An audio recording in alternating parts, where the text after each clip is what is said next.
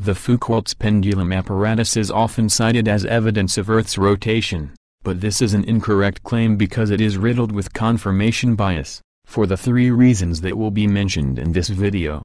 The Foucault's pendulum has numerous problems with it that rule it out as a reliable apparatus. Firstly, the swinging weight of a Foucault's pendulum is made out of lead, wrapped in brass. Although not magnetic, both lead and brass can interact with magnetic fields, and this fact is documented on scientific websites like TurpConnect.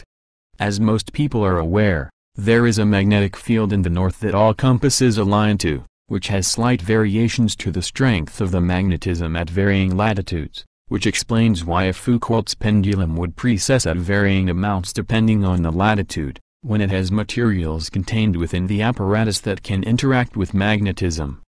The claim that the magnetic north is not moving, therefore it doesn't affect the metal in the pendulum, is an erroneous assertion because the end weight on the pendulum is moving within the magnetism, which is giving the same effect as the magnet in the north moving. This precession actually follows the magnetism in that pendulums precess less at the equator than they would at say 30 degrees north. That's because at 30 degrees north the pendulum is situated more than 2,000 miles closer to the magnetic north than it would be at the equator. It is not really a shock in this case, that pendulums behave according to the magnetism they are being influenced by.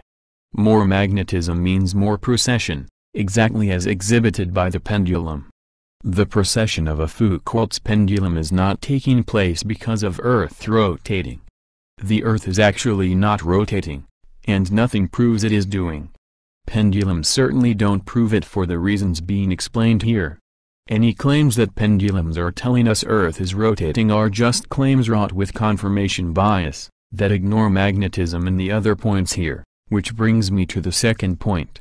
Secondly, in engineering, it is a well-known fact that such a thing as perfect engineering does not exist. This is why a cheap set of snooker balls might cost $50 while a far more expensive and slightly more spherical set might cost 10 times that amount. Is there such a thing as perfect snooker balls? Of course not, because we do not possess the perfect engineering that would be required to create anything that is literally perfect. No such thing exists.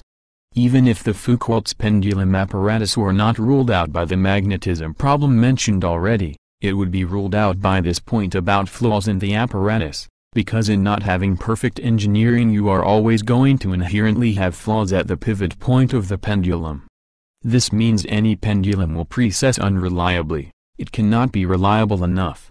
It would only need to be off an extremely tiny amount, a hair or a bit of dust in the pivot point, or even just an area with slightly more or slightly less friction, would be enough to have the other end, which is 30 feet away, giving unreliable results. Imagine holding a torch and shining it on a wall 30 feet away. If you angle the torch to the right only 5 millimeters in your hand, the light on the wall moves a lot more than 5 millimeters. It is the same principle with the pendulum and how its pivot point cannot possibly be perfect, which is a requirement for it to be 100% reliable. This is all assuming there's no magnetism affecting anything, when it has been established that magnetism is also there and the metals in the pendulum can interact with magnetism, as mentioned previously. Thirdly, and this is the best point of all, if the entire apparatus of the Foucault's pendulum is all rotating around with the Earth where the pendulum, and the ceiling it is attached to, and the walls that ceiling is attached to, and the ground the walls are attached to are all moving in unison, there is no reason for a pendulum in that situation to be oscillating or precessing, in such a scenario on a rotating Earth, with the whole apparatus being part of the Earth. In this case, the pendulum should actually not be precessing, but we do see precession from these things. We see precession because of the magnetic effects on the metals used along with the pendulum having unavoidable flaws at the pivot point.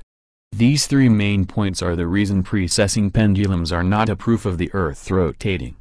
It is a fairy story.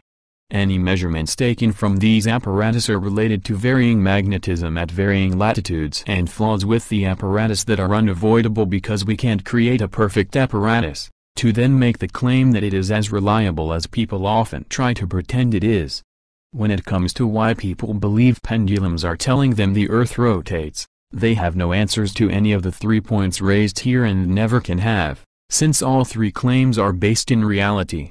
The people deliberately trolling are making their role in these discussions obvious. It is to hide the fact that the Earth is not moving at over Mach 1 at the equator, while they need to claim this to carry on with all the other assumptions they have about Earth's curvature, and gravity having a force to it, when it does not. Heliocentrism doesn't work.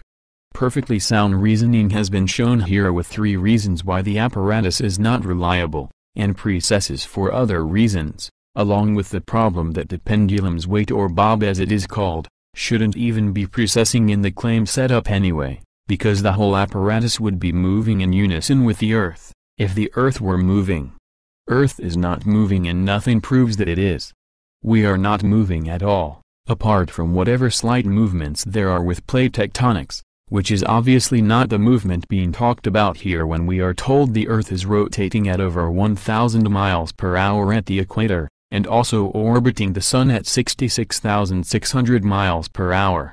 If these movements were really happening, we would have a rate of acceleration at the equator, on average over 12 hours, of 20.6 millimeters per second, since orbit plus rotation at 12 am is not the same speed overall, as orbit minus rotation at 12 pm. There is a 2,075 miles per hour difference between the 2 times, which breaks down to the figure just mentioned of 20.6 millimeters per second. These speed changes need to be there if the Earth is moving in the claimed way. It's no use citing the Odvos effect, because the required speed changes are such that any human or animal could feel themselves being moved at an accelerative or decelerative rate.